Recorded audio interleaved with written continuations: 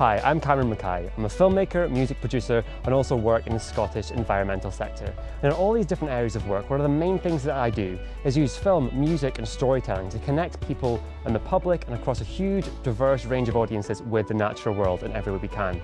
I really believe that using the traditional arts and culture that we have at our fingertips to create really inspiring pieces of media that can make people really value nature and want to protect it is one of the best things that we can do to fight climate change. And I'm really excited to see how this kind of work can be replicated and done loads more in the lead up to COP26.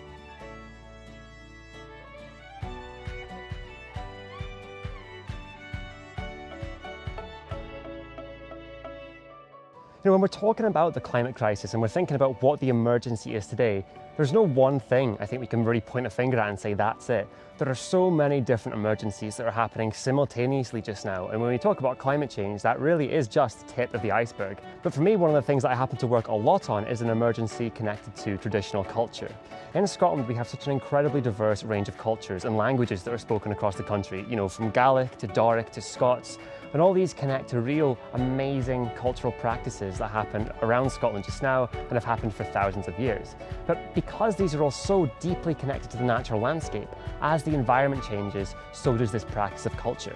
The Highlands and Islands of Scotland are a real production line of different types of cultural practice, from song, storytelling, ballads, music, dance, art, everything.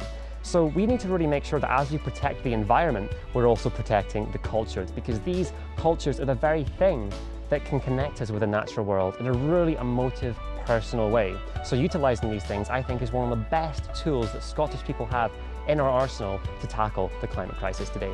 And when you're talking about traditional culture, I think there's such an exciting opportunity to collaborate, and not just in Scotland, but internationally.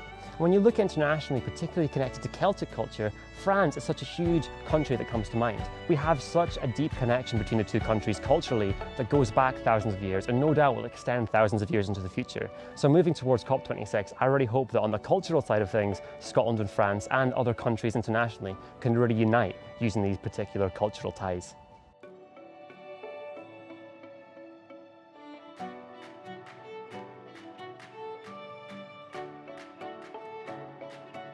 When looking at one particular solution that we can take now and use to build towards a green, sustainable future, I don't know if this is an endpoint solution, but it's something that I think is a crucial building block, and that's increasing the diversity of the people at the table and the people making decisions. And I think there's been great work done on this so far, but I'm really excited to see how much COP26 can inspire more and more people to come together to create work, to create artwork, to campaign, to protest, and to submit solutions to the negotiations themselves that can help us work towards a sustainable future. And I think step one is making the conversations as inclusive and welcoming and as few barriers to connect with as possible. This is starting to happen, and I think the cultural sector has a huge role to play in increasing the accessibility of these conversations. So fingers crossed, as we lead up to COP, we can see more and more different people from different backgrounds coming and joining the conversation.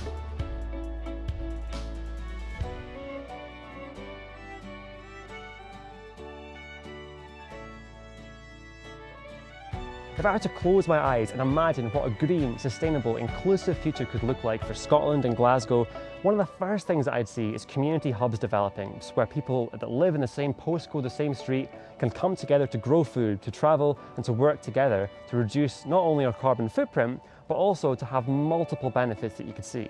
Take growing food locally, for example. Having more allotments on more local food will increase the accessibility of food, it will reduce the food costs, it will probably have a lot healthier food, but more than that, we're going to be outside, we're going to be working with soil in the natural world, which we know boosts mental health, we'll be working together, which will reduce isolation.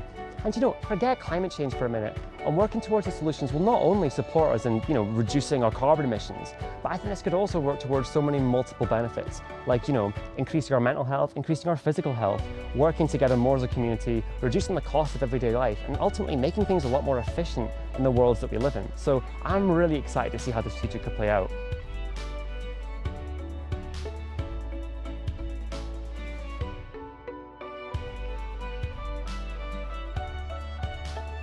Now, thinking about a first step that we can all take to move towards this idea of a positive green future, I think it's investing in culture. In Scotland, we have an incredibly diverse culture that spans thousands of years into the past and has so many incredible cultural traditions to draw on that are not only brilliant for bringing communities together, but are also fantastic for connecting us with the natural world.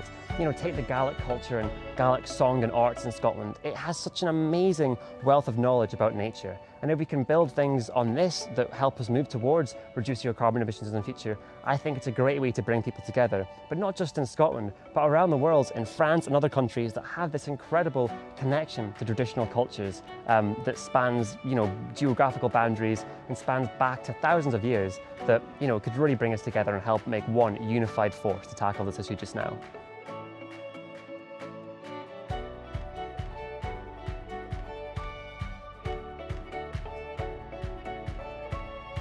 Now, looking towards the actual COP26 conference this year, it definitely looks uncertain. And although there's a huge amount of incredibly important negotiations that are going to take place, to me, what's actually really exciting is everything else that's going on, the fringe activities for COP. We're expecting over 100,000 delegates coming to Glasgow from around the world. But overall, I'm just so excited to see what Glasgow can deliver to COP26. It's such a warm, welcoming city that throughout its history has strived for social justice in so many different moments. So to think of the international delegation of activists, campaigners, artists, Indigenous peoples and representatives of the most diverse range of people coming to the city, I'm so excited to see what the end product of all of that cultural collaboration will be.